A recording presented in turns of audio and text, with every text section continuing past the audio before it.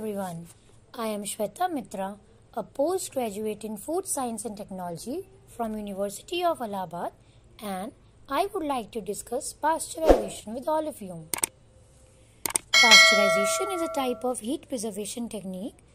The word pasteurization has been named after an eminent French scientist, Louis Pasteur, who is considered to be father of modern microbiology. He had developed pasteurization to prevent the spoilage of French wine originally, but later people started using it to preserve food like milk and dairy products, fruit juices, etc. by heating the stuff to a particular temperature which destroys nearly all the microorganisms present in it without affecting the composition or properties of the product much. Rapid chilling to temperatures below 4 degrees Celsius immediately after the heat treatment is shocking for the microorganisms in the food product, hence preventing their much growth in the foodstuff. While pasteurization kills or inactivates many microorganisms, it cannot be called a form of sterilization because in this 100% killing of microbes does not take place. Only the disease-causing germs are targeted. Hence, pasteurization makes the food safe for consumption and also extends shelf life of products via heat inactivation of food enzymes that spoil food. Now let's know about the types of pasteurization. There are 3 types of pasteurization methods used.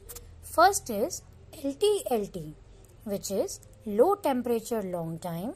Second is HTST, which stands for high temperature short time, and the third one is UHT, which is ultra high temperature. LTLD. It is the oldest method for pasteurization. This is also known as vat pasteurization or batch pasteurization or holding method of pasteurization. The time-temperature combination normally used for LTLD is 63 degrees Celsius and holding at that temperature for at least 30 minutes. The batch processes are suitable for small capacity. The equipment used is called batch pasteurizer. HTST. It is also known as flash pasteurization or the continuous method. It has become one of the most common methods of pasteurization today. HTST pasteurization is a continuous process that effectively and efficiently destroys microorganisms in milk products. For HTST pasteurization, the milk is heated to at least 72 degrees Celsius for a minimum of 15 seconds, followed by rapid cooling. UHT.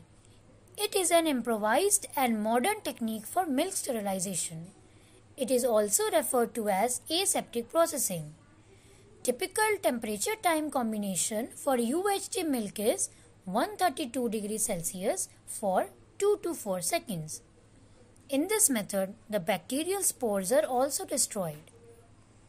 Milk is pasteurized for 2 purposes: to make products safe for human consumption by destroying pathogenic microorganisms present in milk and to improve its keeping quality. The batch process of pasteurization was developed in the initial phase to kill Mycobacterium tuberculosis. During the early period, some of the countries used Mycobacterium tuberculosis as an index organism, while some other countries used Coxella burnetii, the causative agent of Q fever, as an index organism for pasteurization of milk. Coxella burnetii is more heat resistant than Mycobacterium tuberculosis. According to the current definition given by Codex Alimentarius Commission, both of these organisms are required to be killed in effective pasteurization.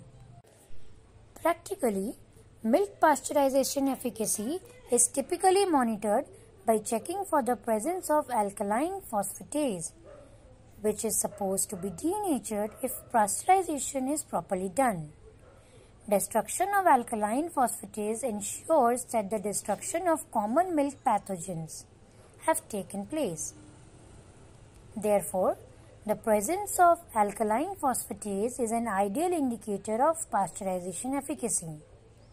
The substrate p-nitrophenyl phosphate is aseptically mixed with the pasteurized milk sample and incubated at 37 degrees Celsius for half an hour. If the yellow colored product p-nitrophenol is produced, indicated by the milk turning yellow, it signifies that the enzyme alkaline phosphatase is still active, meaning that pasteurization did not happen properly and it is attempted again. As a conclusion, it can be said that pasteurization is a major heat preservation technique that has proved to be a boon for quality assurance along with food safety of milk and numerous other products. I would like to thank my dear Archana ma'am for providing me this wonderful opportunity to explain pasteurization and its significance to audience as esteemed as you. Take care and bye till next time.